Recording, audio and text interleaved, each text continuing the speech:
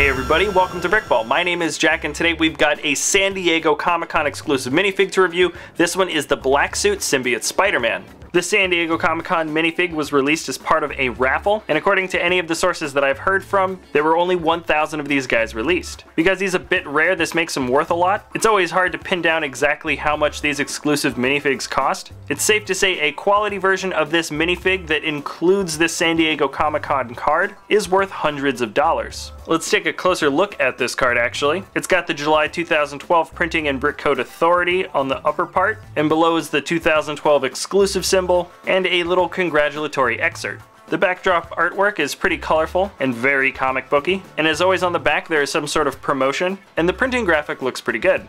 Anyways, let's take the Symbiote Spider-Man off and put him on the stand. And I'm gonna say right now, he's actually not that great of an exclusive minifig. Don't get me wrong, I think the printing for the chest is fine. I just don't like that 1 year later, LEGO reused this same torso piece to create a different Symbiote Venom minifig. It takes away the specialness of the exclusive minifig a little bit, but this guy's definitely not the first example of that happening. The head printing is completely unique, however, and also just incredibly simple. When you see the eyes next to this Spider-Man here, you'll see that they used the black part of the outline for the eyes, and just made everything on the inside white for this minifigure. This makes it the simplest head printing for any Spider-Man minifigure made by LEGO.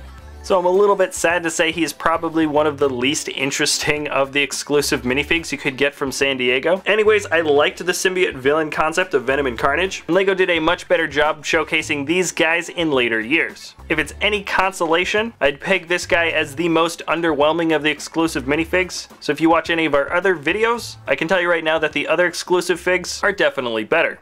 So that's it for this episode. If you have any ideas about what kind of LEGO videos you might want to see us do in the future, you can let us know in the comment section below and we'll try to get that done.